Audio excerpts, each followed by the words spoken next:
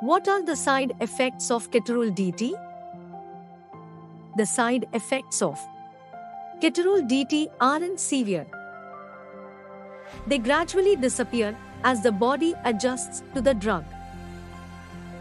The most common side effects of the drug are stomach pain, indigestion, nausea, vomiting, diarrhea, heartburn, loss of appetite, dizziness, drowsiness.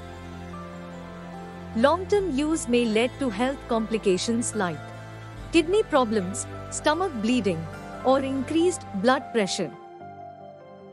Avoid driving when on the medication, as it may cause dizziness or headaches and a loss of focus.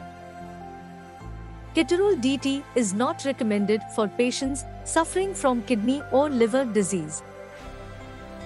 It is important to tell your doctor if you have either of these health complications. Please like, subscribe and hit the bell icon to get regular notifications.